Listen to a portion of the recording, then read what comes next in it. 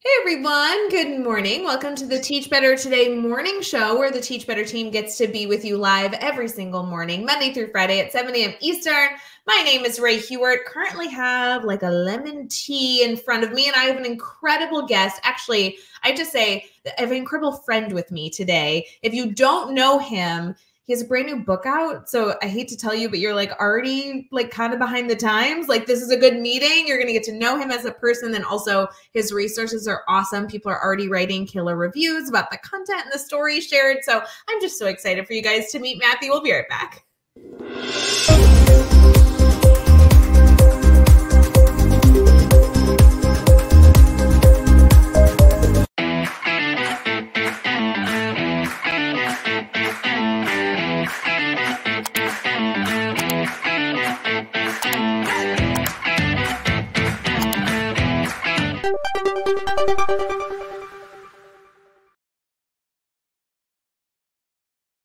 Hey everyone, good morning. I hope that you are finding a way to like warm up on a cold January day as we wrap up the month. Matthew, how are you feeling? I'm doing well. A little chilly as well. A little rainy, a little slushy over this way in Maryland, but doing well, staying positive. It just like never ends, right? I mean, end of January, I guess we expect the cold at this point, but still you wake up in the morning and you're like, did it need to be this cold? I mean, Agreed. So good. Well, for those of you who have not met Matthew, I would love to have you kind of introduce yourself a little bit, share a little bit about what you do in education. We'll start there, and then I have more questions for you. But I want to make sure our community gets to know you and all that you're working on. Oh, thank you so much. Yeah, I'm absolutely just very grateful to be here and hi to the whole community out there. My name's Matthew Bowerman. This is my 26 and a half year now in education. I'm a school administrator coming to you from Maryland. About 6 or 7 years in administration now, and then 18 or 19 years or so in teaching.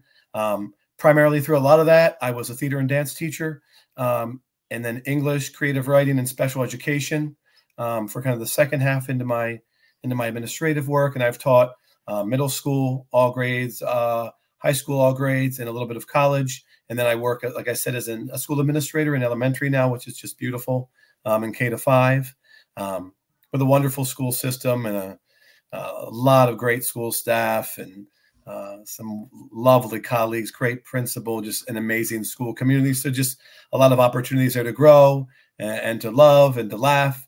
And yeah, I'm also a writer, obviously, and researcher and speaker and trainer for Teacher Goals, another colleague organization. And then, yeah, I guess a big part of my career prior to kind of getting into education and as a part of some of my educational work too, I was a professional actor, singer, dancer, touring the country and performing nationally and internationally, off Broadway and touring and film and TV and theater, and kind of always been wrapped up in like the arts and education and being with people and working with people. So I'm glad to be here and a part of this too. So. Okay, and you didn't even mention the fact that you're like this like baller author. We'll get to that in a second. First of all, do you prefer Matthew or Matt? Because I have to ask because I have a million questions in my head.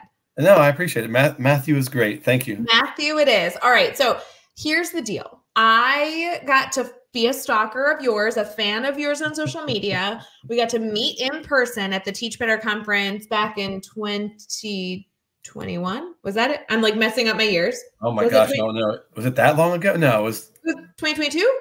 No, we didn't do it last year. It was 2021. It must have been. Oh my gosh. Okay, anyway, it feels like yesterday. It was amazing, whenever. And Matthew was, for those of you who may not have been there or like stalked Matthew like I did, he was like front row every keynote, baller educator, running around, networking, getting to know people. He was like the perfect person at the next future Teach Better conference. He's like the guy you want to find because he always has a story to tell. He's super approachable. Like have him in your corner. That's my recommendation. But I didn't know anything about what you did before your role now in education. I had no idea that you had this theater background. We were choking off live before we went live of all the things we have in common. Add that to the list. I have no ability to say it was ever in any way close to professional, but I'm such a fan and a theater nerd. I think it's so cool that you had this incredible space you were in before education. Yeah, I mean, a lot of that opportunity, I think, really informed a lot of my work now. Getting to interact so forward facing with communities and young people, bringing, arts education, integrating multidisciplinary stuff and the arts with communities, was so, I think, affirming for me on a personal level. And that just became a professional kind of piece as well. I guess just kind of the notion of service just expanded into becoming an educator. And it was a very, I guess, malleable transition. But my greatest role also that I have to talk about, at least to some degree, is like that I'm married and I'm a father of 6, which is like, the best, just the best thing ever. Oh, I love this. See, you get to know more and more about Matthew, not only professionally, but also personally. I will say, I want to use this opportunity as a reminder for everyone listening this morning as you're getting ready for your day. This is a reminder that hobbies outside of education, roles outside of education, enjoyment outside of education is not a selfish decision taking away from you as a teacher. This allows you to be more well-rounded, get to know more people, get to learn more as a whole educator. We have to remind ourselves that the more we live in that education bubble, we actually do a disservice to our students. Go out, get a hobby completely unrelated, go try something, go audition for something, and think about all the things that you're going to be able to learn and then take back to students, whether you are in the classroom or in some sort of leadership role in the education ecosystem. So really, really important, just little reminders. We head into kind of wrapping up January and heading into February. Matthew, the other thing that we haven't mentioned yet is the book that is doing really, really well. I know it's been out for a few weeks. I want to encourage everybody to add this to their February 1st reading list. Tell us a little about the book. Oh, thank you. Yeah, I actually, I held it up. I just want to touch it. Like, I can't believe it's here. It's called Heart Leader. Yeah, I think I probably should say, first of all, more than anything, to thank all the children, all the students and parents and community partners and families who made the book come to life. Teacher goals, of course, and Brad and Elena for the opportunity, but, the heart of all of this work are the people, right? We're in a service profession. It's all about the people. And this book came to life as a result of all that. So the last 11 years or so, I've been researching and framing the book, I think, putting all the pieces together. Probably 6 of that have been writing it. The last couple, rewriting the entire book multiple times. And so yeah, it's called A Trauma Responsive Approach to Teaching, Leading, and Building Communities. And the book is heavily centered in trauma responsive engagement, designing trauma sensitive spaces, social, emotional, strategic support, and building community, student, school family engagement with the whole kind of overarching lens of the word love. Many, many, many years ago, someone said to me, "Oh, you must wear your heart on your sleeve. You're like this heart leading kind of person."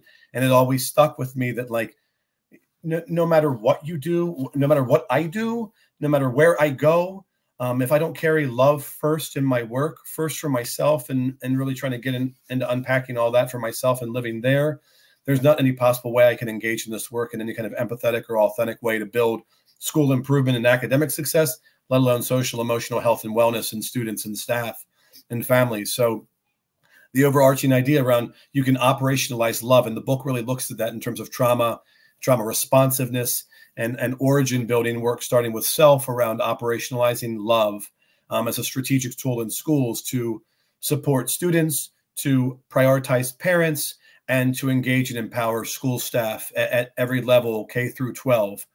And while the book has kind of an educator bend, it's also heavily for mental health professionals. It's also for parents. There's large parts of it that speak to all the different kind of stakeholder roles that go into this service, this gift that we're involved in of education.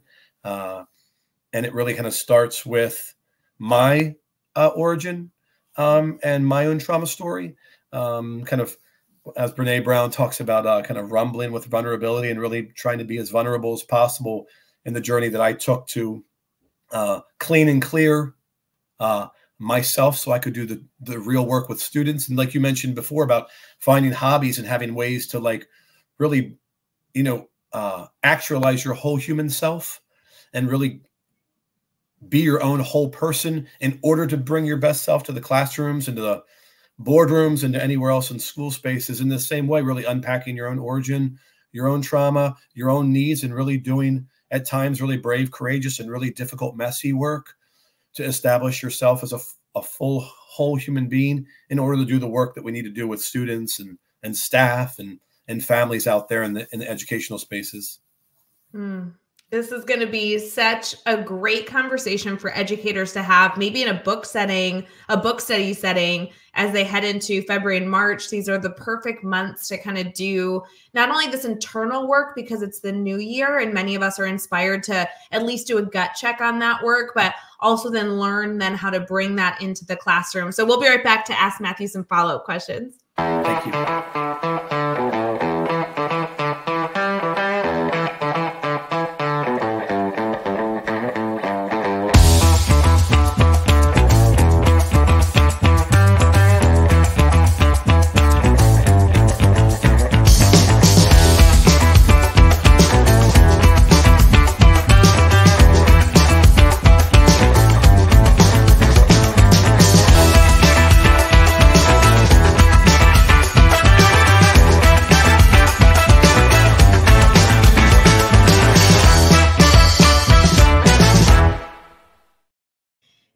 Thank you for sticking with us. We're live here with Teach Better Today morning show talking to Matthew about so many different things. He has such a rich life and there's so many different questions that we have the opportunity to ask him today. But one of the key things that I want to keep focusing on for the next few minutes is his incredible book that recently came out and we're already getting some great feedback on. It sounds like something that not only dives into Matthew's story, but also the important work that needs to be done with students. Matthew, if you were to reflect a little bit, maybe an educator listening is just getting ready for their day. They're wrapping up January. We know it's, probably a chaotic time already, even though it's the morning. How would an educator know that this is a good resource for them versus maybe just a resource that's good for some people, but maybe isn't the right fit for them right now? What kind of audience should we be looking for? Well, I think it really focuses on anyone in the K-12 space. I think I say that because I lens it from my own experience, having lived through all of those spaces very deeply and intently, and still working in that work. And still engaging on all of those fronts, even from the administrative place. I know, especially kind of post-pandemic, how hard this is for everybody, how difficult this has been for everybody to have survived, let alone thrive during the pandemic times, to come out of it and try to reestablish some sense of oneself in classroom spaces.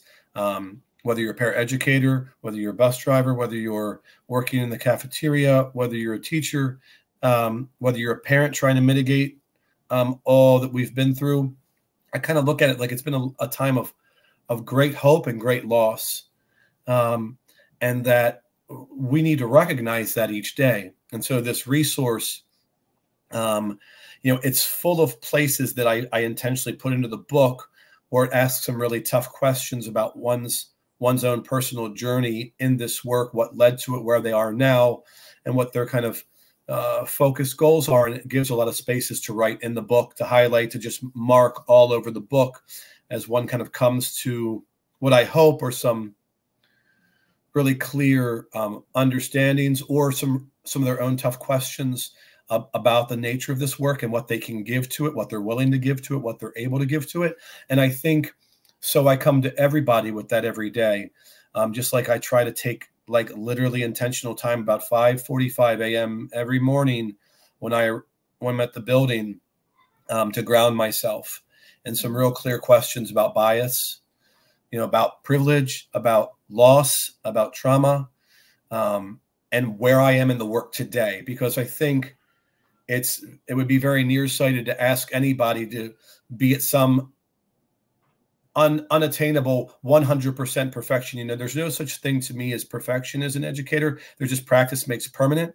Trying to establish permanent practices that engender success, that elevate love, that support social emotional health, et cetera, et cetera, et cetera, in classrooms, and like I said, in all the spaces in and around schools.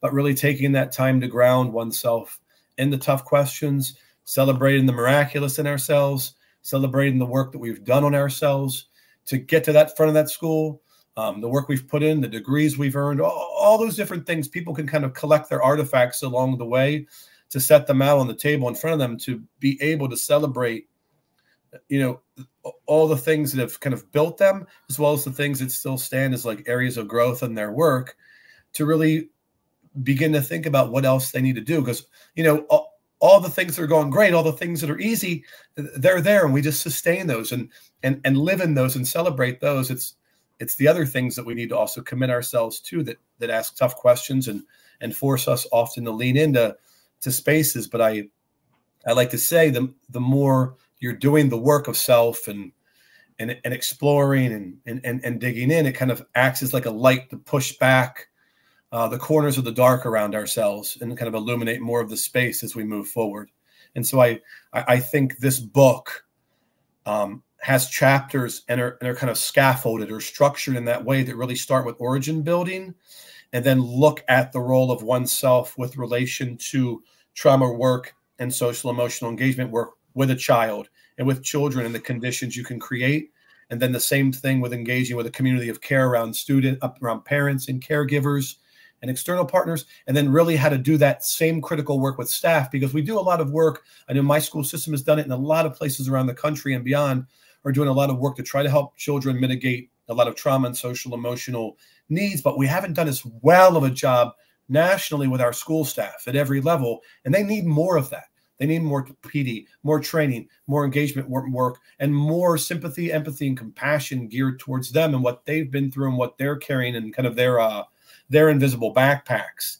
And the book really focuses on each of those things and then kind of brings it back around to the nature of bridge building across all of those relationships and ties it back again and again to the idea of love and love language and love approaches and behaviors, across all of those spaces, what they look like, feel like, and sound like.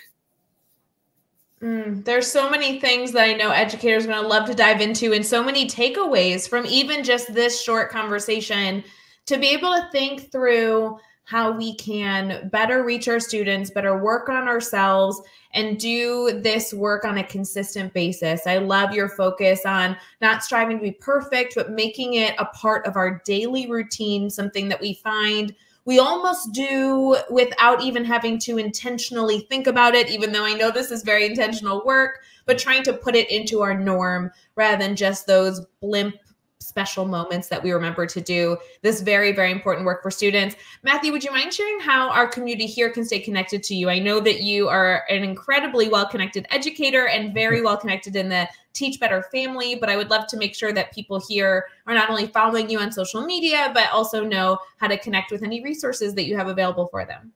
Well, I would say I appreciate that. I'd probably say first, I want to just recognize and share some gratitude, with the Teach Better family, like you mentioned, because I think you and your staff and the organization do a tremendous job to provide a lot of impactful messaging and love and resources and opportunities to people all across the country and beyond. And that's just a powerful thing, because I think sometimes teachers, school staff in general, feel like they sometimes exist alone in a classroom behind a grade book, behind the keyboard, and struggle because of the weight of all we carry now as educators in the world.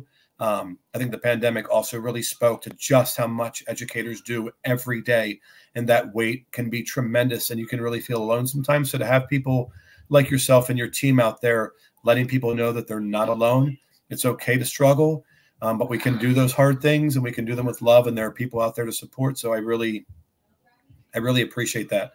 To find me, like you mentioned, the book is obviously it's available through Amazon. You can reach me at MJ Bowerman on Twitter. Instagram is all lowercase. It's Mr. MJ Bowerman. My email is matthewjbowerman@gmail.com. You can contact me at any time.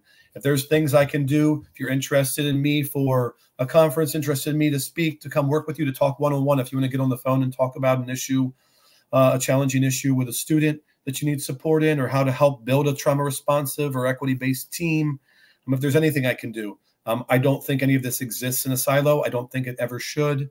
And I'm certainly in this work, branded as the heart leader or whatever. And I'm trying to bring up a place to it that's my own and authentic from my place. But I'm certainly standing on the shoulders of giants who came far before me, just trying to see a little further into the work.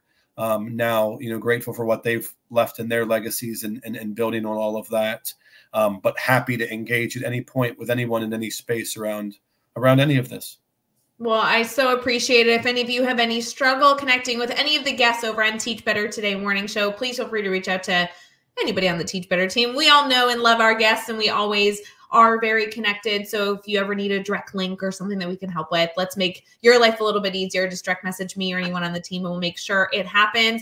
Matthew, thank you so much for getting up and being a part of this morning show. I know there's so many things that our busy mornings have in store, but I want to wish everybody a wonderful rest of their day. And of course, if you need anything, please feel free to reach out. We'll see you later, friends. Hey, Teach Better community. Thank you so much for joining the Teach Better Today morning show every single weekday at 7 a.m. Eastern. We have so many resources for you outside of this live stream at teachbetter.com, including blogs, podcasts, and professional development that will bring our team to your school. Wherever you are listening from this morning, please make sure you are sharing and celebrating the incredible educators in this world. And hey, if you are listening over on a podcast to Teach Better Talk, we would love a 5-star review. The comments are always so entertaining. We'll see you tomorrow.